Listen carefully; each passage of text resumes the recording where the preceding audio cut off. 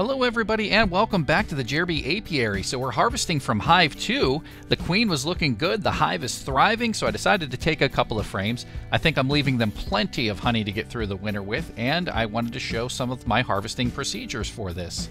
It's a late video. I actually harvested in late September. Okay, time to harvest some honey. I have my honeycomb here. We're going to do a crush and strain method, which means I'm going to take the honey. I'm going to cut out the comb, I'm going to put it in this bowl, mash it up, and then I'm going to strain it and do a kettle over a couple of days to get all the honey separated out. Very traditional method.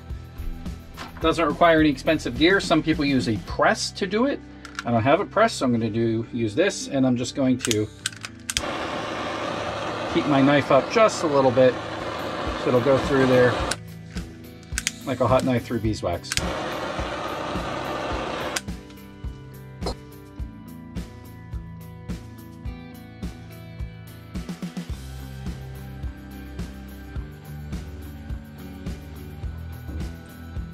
That's the honey we've already done from the first frame. And we're on to the second frame now.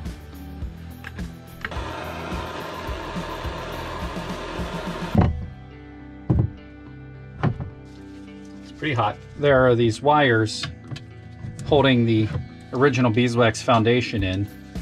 So you need to cut along that in order to extract it all without cutting through the wire itself.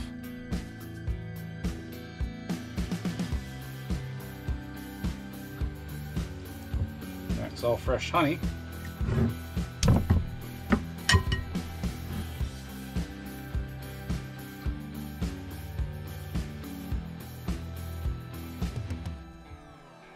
Nice block of honeycomb right there. You could eat that just as is. The caps on the capped honey are a little bit tough, but you could actually eat that just as it is and eat the honeycomb too.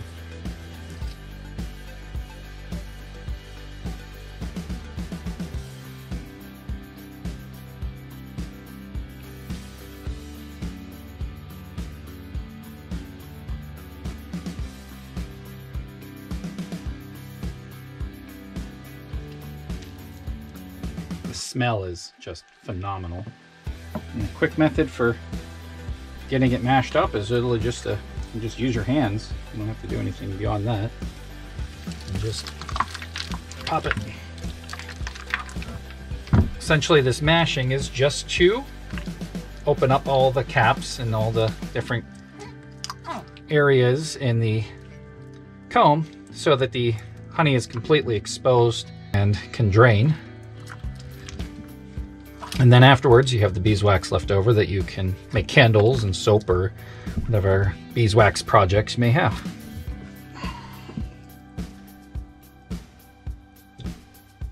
And into the colander to strain it all out. Try to keep the wax behind and keep the honey separated.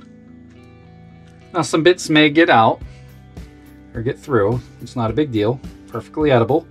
But if you don't like that, I've noticed that it floats to the surface and you can skim it off afterwards. And that is your honey straining through the beeswax.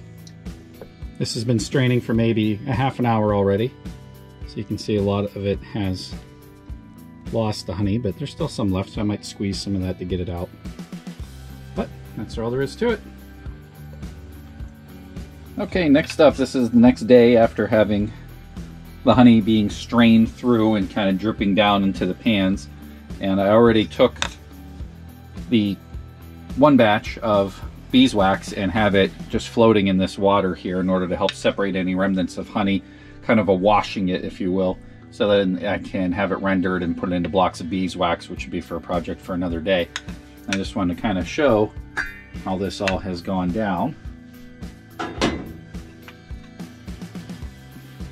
That is the leftover beeswax. Still has some coating of honey on there. Definitely still sticky.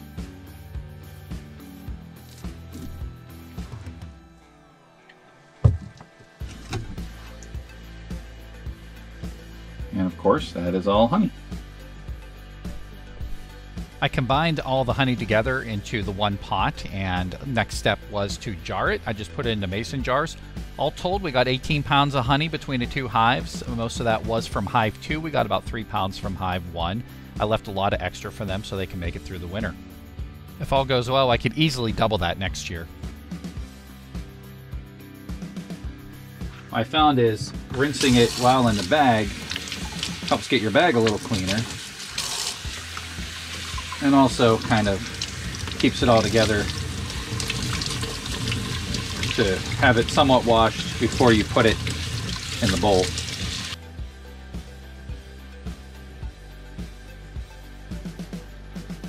And that's all beeswax. After thoroughly rinsing the beeswax, I then placed it into the water solution to let everything settle out and let the rest of the honey kind of separate off from the beeswax and comb remnants that are on there.